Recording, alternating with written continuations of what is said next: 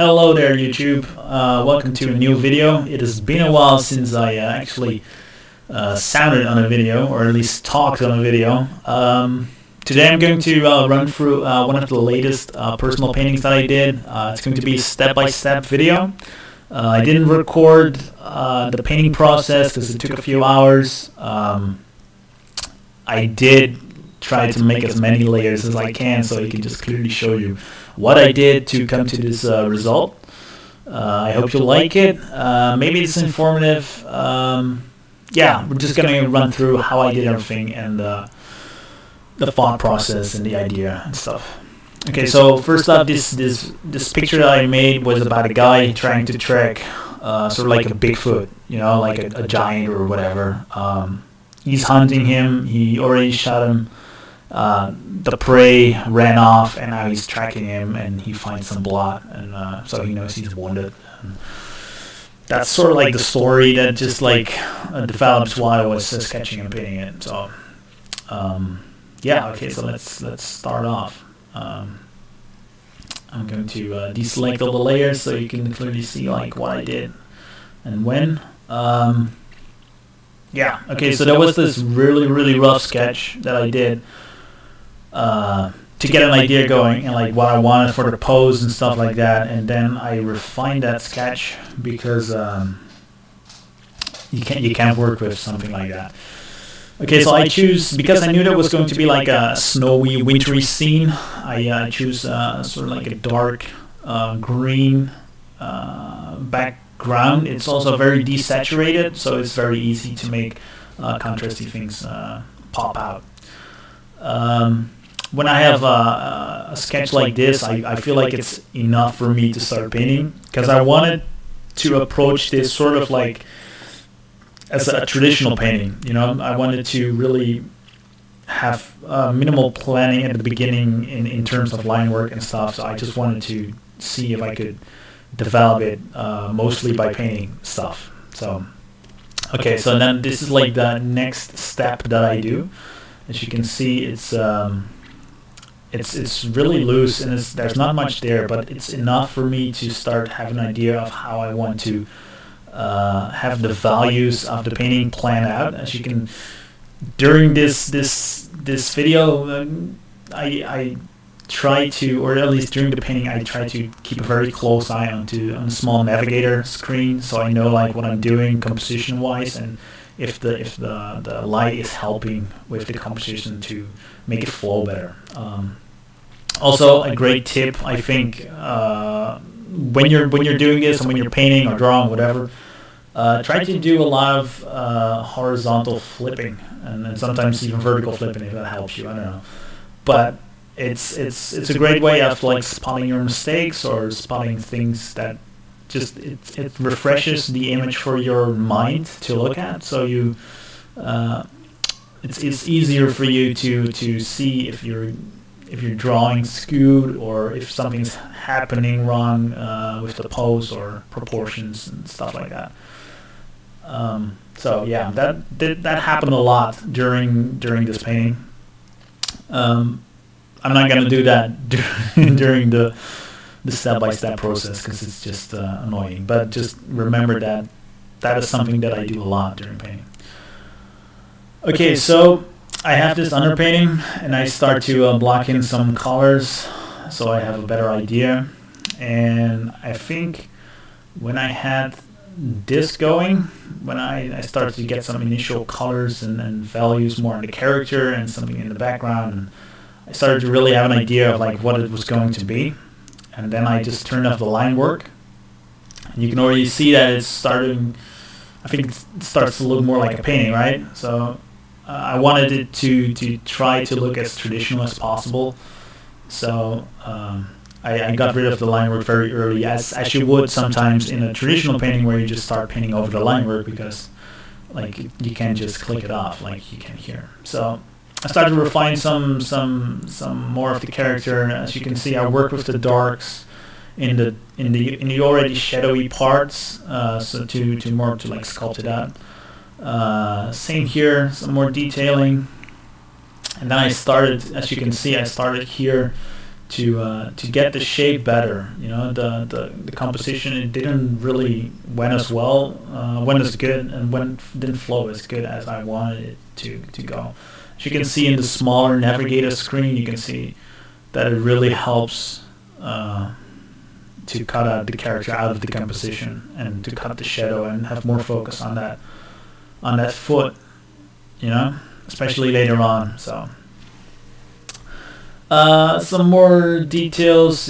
I don't even know why I have this on a separate layer, but I had the idea while I was painting this that I was going to make as many layers as I could because I wanted to break it down into smaller steps for, you know, for some people to maybe see this and learn from it. So I did a little bit of color balancing because I thought it was getting a bit too cold, I guess. I wanted to have a more warmer tone, especially in the character. And later on, you will see that it is still very a cold scene. So I bring that back. Here's some small detailing, trying to get more of a focus, like points of interest on the painting. Especially here with the X, you know, when you like the edges are already there, but when you start refining it more, it creates more of a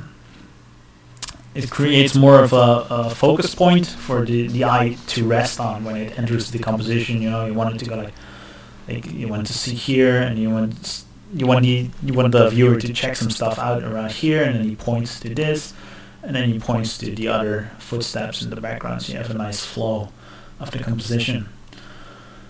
Yeah, here's some more detailing. I guess it's just a matter of rendering stuff.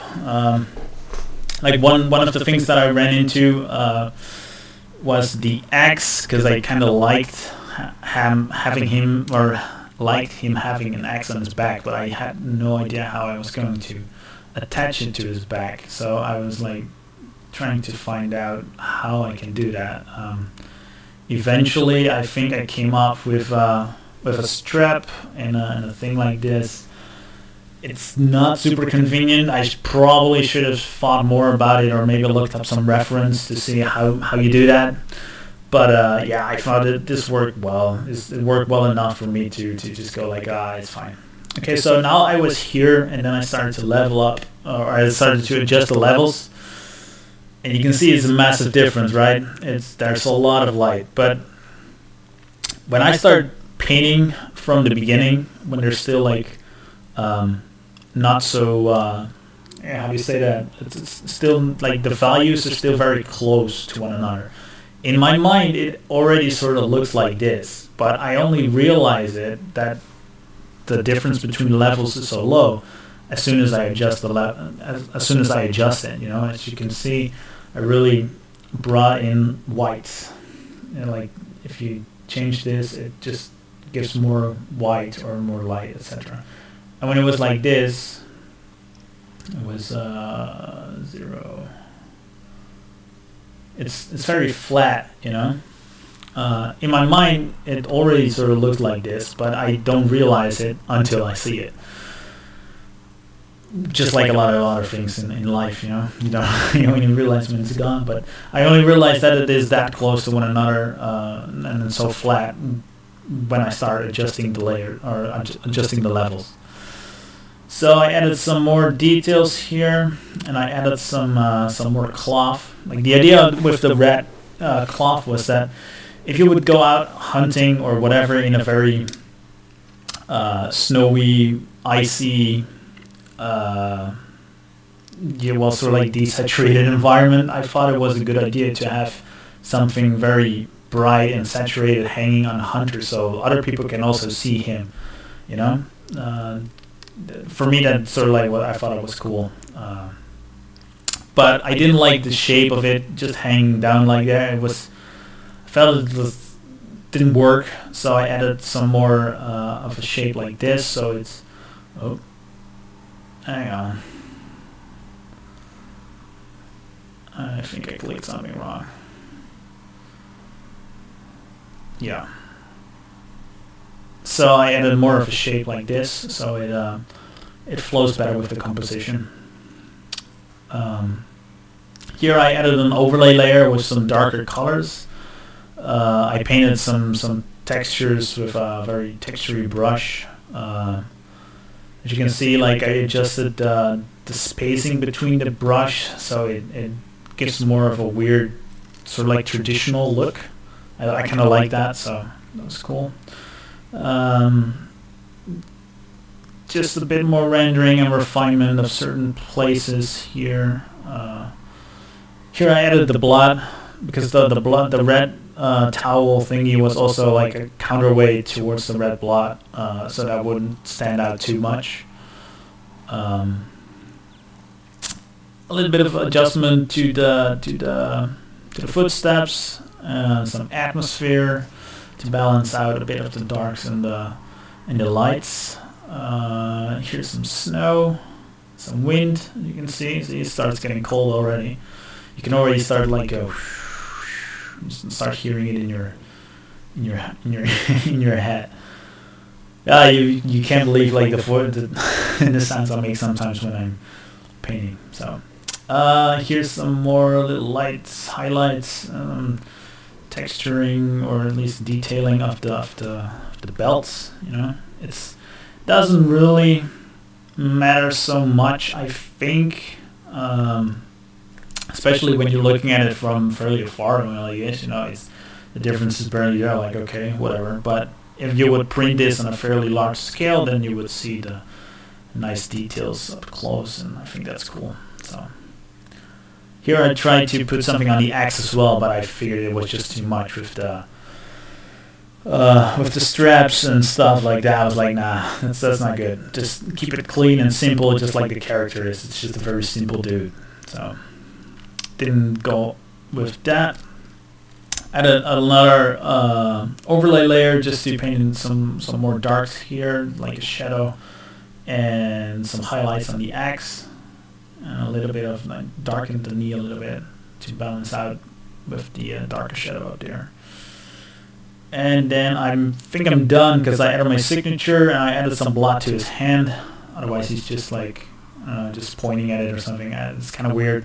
So I was more like he wanted to see like a feel, or see that it was actually new blood or whatever. Then I painted a bit of the elbow, double checked. I don't even know why I did this, but I think I was just very insecure, like this doesn't feel right or something. I'm doing something wrong, but I'm not entirely happy with how the anatomy of the dude ended up. So probably should have spent a bit more time on the painting, or on the sketch, finding out like how it actually is situated with the legs and the pelvis, etc. So I thought it was a bit chubby, sort of. So I raised a bit of the shoulder, put a bit more there, and some refinement with the snow and the footsteps, and then we are done. I think this is the end of the painting. If you have any questions or comments or requests or whatever, just shout out below, leave it in the comments. Don't forget to press the like button and the subscribe button if you haven't subscribed to the channel yet. So thank you for watching. See you again soon. Yeah, have a great weekend, guys. Bye.